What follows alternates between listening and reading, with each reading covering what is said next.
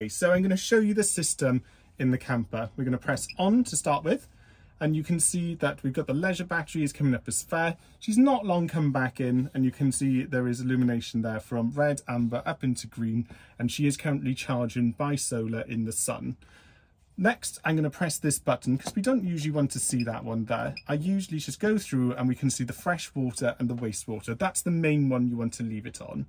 So the other ones, we've got lights, and then we've got our water pump. You will hear the water pump start, and then once you're up to pressure, it will go off. I am going to pop it off because if there is no water in the system, it can damage the vehicle operation. So that's all we need on here. There are light switches around the vehicle once these two are on. Then I'm going to work over to the heating system. It's a little bit different than our other motorhomes. So I'm going to wave at it and you will see it will come to life.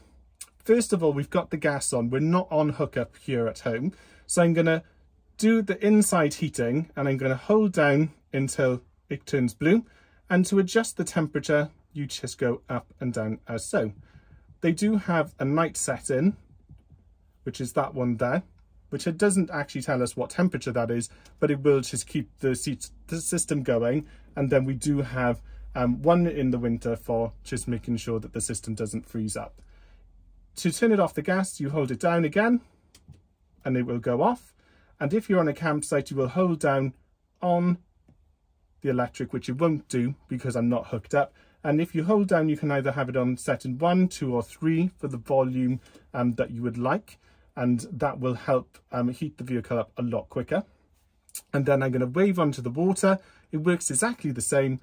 Hold down till you've got the blue light when you're on gas, and you can see it's set on eco mode there.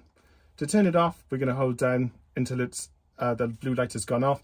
And the same when you're on a campsite, you're going to hold it down and either strength 1, 2 or 3 for your hot water.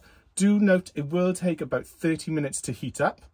And if you do have an error code, which there will be a little exclamation mark come on either of the systems, you can just hold this button down for 5 seconds and count to 5 and release it, and that should go.